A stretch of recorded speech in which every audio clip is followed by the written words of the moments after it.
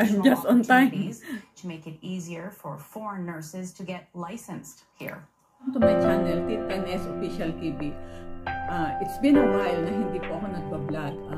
Today, I decided to, kasi po isang malaki at magandang balita po ang ibibigay ko sa inyo, and now it's all over the news na Alberta is hiring Filipino nurses. We are really in need of nurses. Ito po ay nangyari ngayong araw na ito. Nagbigay po ng mensahe ang aming premier na si Jason Kenney na ang Alberta government will be hiring Filipino nurses. This is really a good opportunity for all the Filipino nurses back home at kung saan man kayong nandun na yung mga panahon na ito. Maybe you are in Qatar, you are maybe in Saudi Arabia. This is your time na kailangan mag-apply na kayo.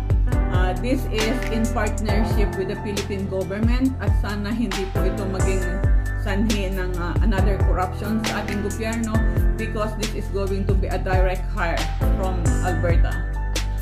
Paano ninyo ito ipaprocess? It's the same as we're processing foreign workers. Ang diferensya lang po nito ay ang inyong employer is Alberta government through the partnership of Philippine government. Ibig sabihin po, ang inyong mga papers ay ipaprocess pa rin sa Canadian Embassy in Makati, and then of course hindi natin alam kung ang gagawin po ng Philippine government ay kukuha sila ng isang ahensya nila na doon ipaprocess ang mga papers na pwedeng mag-apply papunta dito. Yun po ay magiging screening center ng mga nurses sa Pilipinas. First thing na pwede po ninyong gawin ang mga Filipino nurses out there ay kumuha na po kayo agad ng IELTS. Ito po ay isa sa mga requirement at necessity talaga na kailangan po ninyong gawin agad-agad, kasi ito po ay isa sa mga requirements na hihingin sa inyo ng Government of Alberta. Tulad ng sabi ko, ipaprocess ito as normal as a foreign worker. And again, this is going to be a skilled position. So doon sa mga nurses na may pamilya na, you can apply together with your family members. So yun ang kagandahan doon, kasi skilled position ito, pwede nyo nang isama ang pamilya ninyo, kasi ang gusto po ng gobyerno ng Canada ay maging komportable ang pagtatrabaho nyo dito. You are going to be motivated kasi nandito ang inyong pamilya. So ang inyong focus talaga ay ang pagtatrabaho bilang nurse. Ang magtatanong dyan, paano nyo nalaman na gano'n ang proseso? Tulad po ng dun sa mga dati kong mga vlog, ang Tita Agnes po ay nag-hire po ng maraming empleyado yan sa Pilipinas. Nagpunta po ako ng 3 beses sa Canadian Embassy in Makati. We conduct interviews there in Makati. Isa po akong empleyado dati at gumaganap na representative po ng mga franchises dito sa Canada, particularly dito sa Alberta. Kaya alam ko po yung proseso. Hindi nyo po na itatanong, ay close to 300 na po pamilya ang nakuha po ng Tita Agnes o natulungan namin through doon sa government project noon na kumuha kami ng mga foreign workers para matulungan po ang mga small business owners dito sa Canada. Para matulungan po yung mga maliliit na negosyante, especially po yung mga small franchises na katulad po namin noon. Yun po yung naging programa ng gobyerno para po kami makakuha ng maraming mga foreign workers po dyan sa ating bansa, sa Pilipinas. Panoorin po natin ang mga sinabi po ng aming premier na si Jason Kenney para po maliwanagan po natin lahat. Okay? Ito po siya. Alberta is a preferred destination for inbound Filipino nurses who are in demand all around the world. Pinagaling pagpasok ng mga nurses mula Pilipinas sa probinsya ng Alberta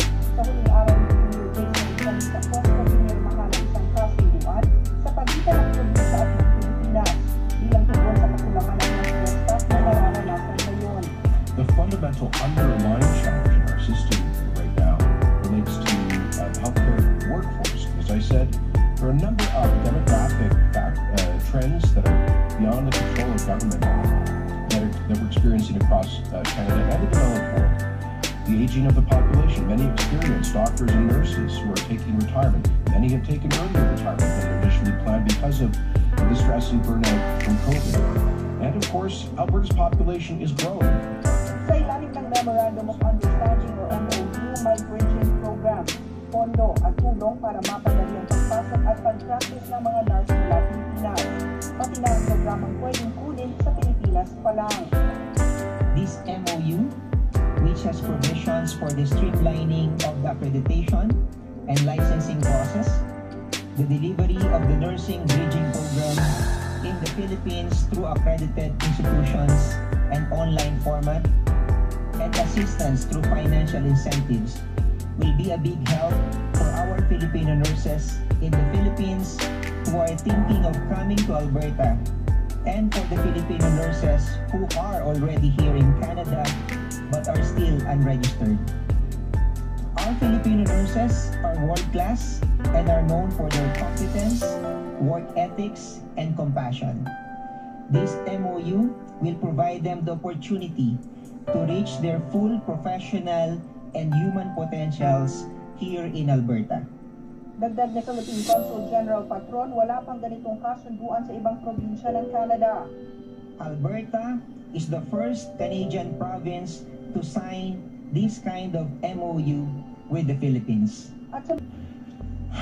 At doon po sa ginanap po na meeting ni Jason Kenney ng aming premier na si Jason Kenney, may nagtanong po doon kasi matagal na po siyang dito sa Canada, pero nurse po siya sa Pilipinas, pero dahil hindi po siya graduate dito, nagtanong po siya kung paano yung magiging proseso ng mga nurses na talaga namang nurse, paano ang gagawin po ng Government of Alberta para sila matulungan. Ito po yung sagot ng aming Premier Jason Kenney doon sa tanong ng isang Pilipina na nurse na nandito po sa Alberta, pero hindi po siya as nurse, kundi isang caregiver lang siya. So ito po ang sagot niya. Ito po. It grieves and frustrates me that Canada has not yet solved this problem, because you deserve better, and Canada deserves the benefit of your skills. So I hope that today's measures will be a step forward. So yun po, napanood po ninyo, narinig po ninyo ang sinabi ng premier natin at ng balita po dito sa television namin, napanood nyo po yun. Sana po maging daan ito sa ikagaganda ng maraming buhay na nurses natin sa Pilipinas. Talagang overdue na kayo na kailangan maibigay ninyo ang inyong pangarap na gininto ang opportunity na ito ay minsan lang pong dumaan sa atin. So at nagpapasalamat kami ng marami kay, of course, ating premier na si Jason Kenney dahil po sa binigay niyang pagkakataon na ito. Si Jason Kenney po, one time in my life ay nakausap namin ng personal noon nung nagpa-process kami ng mga papers ng foreign workers, kasi siya po ang minister noon ng immigration of minister po siya noon. So dumadaan po sa kanyang lahat. So nagkaroon po, mapalad po tayo na minsan ay naging nakadaupang palad natin siya. So sa pamamagitan po nito, sana po makatulong po ang aming channel na ma-reach out sa ating mga Pilipino nurses, sa ating mga kaibigan, sa mga anak nyo, sa mga subscribers ko na may mga kaibigang nurses. Sana po matulungan natin silang makarating dito. Isang maganda at napakagandang pagbabago ng buhay nila ang mangyayari pag nakarating po sila dito. Hindi lang po yon, pag nakarating po ang mga nurses na yan dito sa Canada, isang malaking boost po para sa ating ekonomiya, kasi magpapadala po ng mga dolyares ang mga nandito sa kanilang mga pamilya. So makakatulong po rin iyon para sa economy po ng ating bansa sa Pilipinas. Yun lang po. Isang mapagpalang araw sa inyong lahat. And thank you again for all your support. Ngayong October 17 po ay 1 year na po ang APC Titanes Official TV. Muli, nagpapasalamat po ako sa inyo sa mga suportang ipinagkaloob nyo sa amin. Hindi man po ako nakakapag-vlog lagi ay mayroon pong mabigat na dahilan dahil medyo hinay-hinay lang po muna ngayon ng Tita Agnes. So, kailangan ko lang po magpahinga at saka syempre may trabaho pa po kasi naman akong full-time na hindi naman po basta-basta. Ayun lang po, magandang araw muli sa inyong lahat and God bless us guys. Peace out to all.